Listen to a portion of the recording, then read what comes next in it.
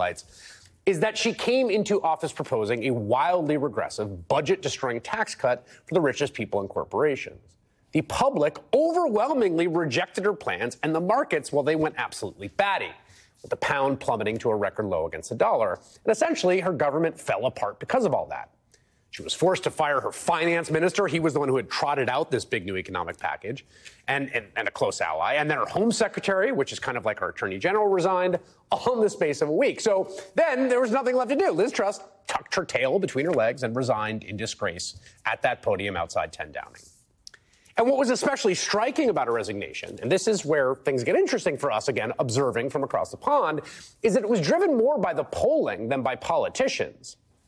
This week, a new poll showed that in a general election, were one to be held, say, this week, her party, the Conservative Party, which of course has ruled Britain for much of the last several decades, would be practically wiped out.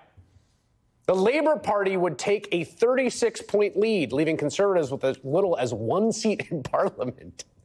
That would be a more than 20-point swing from the last general election in 2019. And not just that, Truss's personal approval rating tanked from about 30% down to just 12% this week.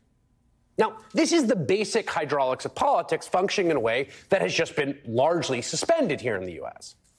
Of course, it's also important for us to closely watch what is happening in the UK because of the parallels here. Now, just listen to Donald Trump's own director, the National Economic Council, now back on cable news, of course. The U.S. midterm elections cavalry arrived early in London. What do I mean by that?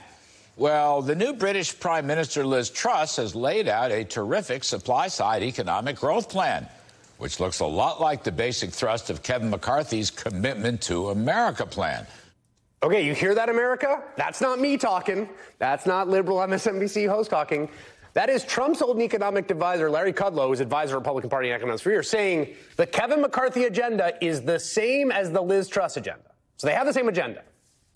And if you think what is happening across the pond sounds like a carnival with the crazy, destabilizing, dangerous actions of the Conservative Party, which is entrusted to government but can't seem to do it, just wait until you see Kevin McCarthy's House of Representatives, which will, I assure you, be much worse. We've already seen this play out a little bit. In 2015, a divided Republican caucus drove Speaker John Boehner to resign his post, retire from Congress after 24 years, to go spend more time with his cigarettes and red wine. 3 years later, they pushed his successor, Paul Ryan, into an early retirement. The Republican caucus remains completely unwieldy, ungovernable. And after November 8th, they will likely have a vanguard of a dozen or two or maybe three, like, genuine extremists outside the bounds of what we had once thought of as normal, like having a couple dozen Marjorie Taylor Greens. And they will have control, largely. And get this, the House Freedom Caucus, which is the caucus of the most extreme members of the Republican Party, are already preparing to welcome new members, sending candidates this 52-page guide on what to expect and how to be a member of their far-right group.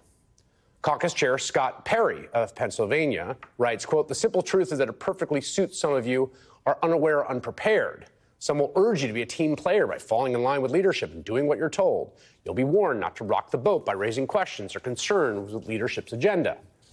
Basically, be telling them, be ready to revolt. So remember, when you're voting in this election, and you're voting in your congressional seat, you're sort of voting for your representatives, but much more, you're voting for whether the Republicans are going to control the House of the Democrats.